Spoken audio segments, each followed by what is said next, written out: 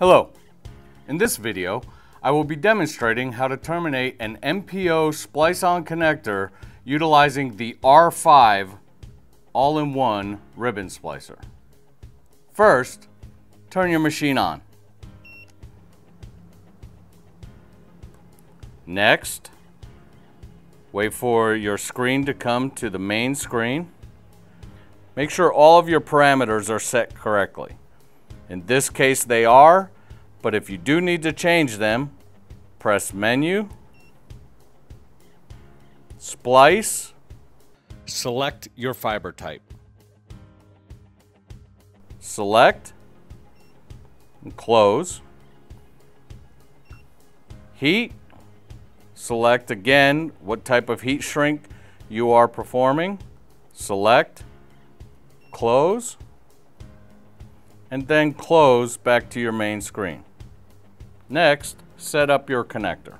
Each connector comes with the ability to terminate to 12 fiber round or 12 fiber flat ribbon. For demonstration purposes today, we will be terminating to the 12 fiber ribbon. Take your back boot, install it onto your fiber.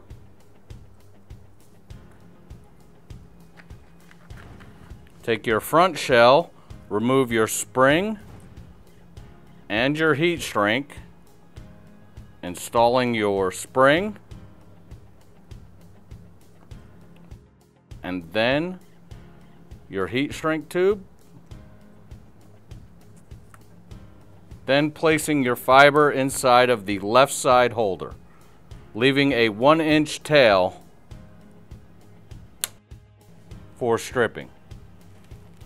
Then open both your left and right stripper door, placing your holder in, making sure it's firmly pushed forward, closing your left door first, making sure that the hinge snaps, and then your stripper door.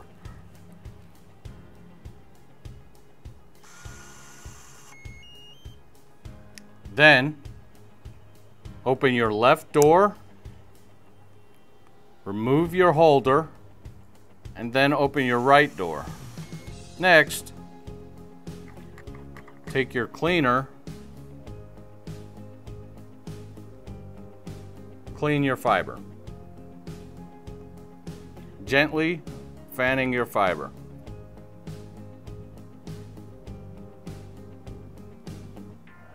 Open your cleaver door until it engages.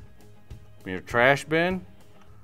Place your holder inside, pressing firmly forward. Close your trash bin, close your cleaver door to press your button. Again, opening your cleaver door until it fully engages. Remove your holder, opening your wind cover, and inserting your fiber. With your MPO 10 connector holder, open your door. Take your connector,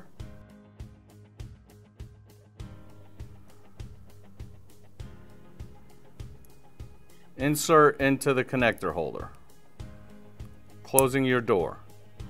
Your door should easily close. If not, open your holder and readjust your connector. Place within your splicer. Close your wind cover and allow your fiber to align.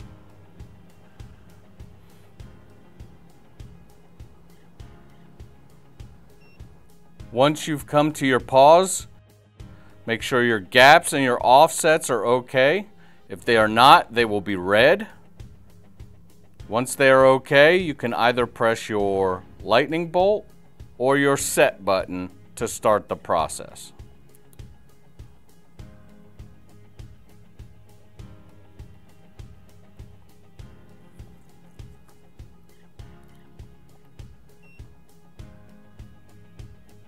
Once complete, open your wind cover, allow your tensile test to be performed. Once the screen comes back to your main screen, open your left side first, Allow the tension to be released.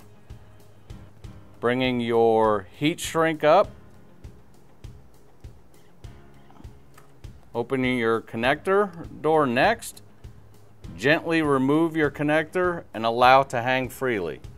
Bringing your splice sleeve up, open your oven, place your connector inside the oven. Close, turn on your oven.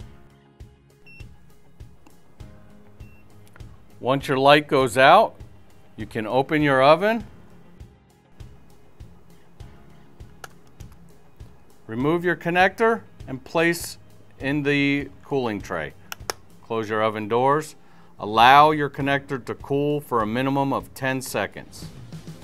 Next, bring your back boot and your spring all the way up to the back of the connector, making sure that your spring is fully seated within the 4 posts of the back boot.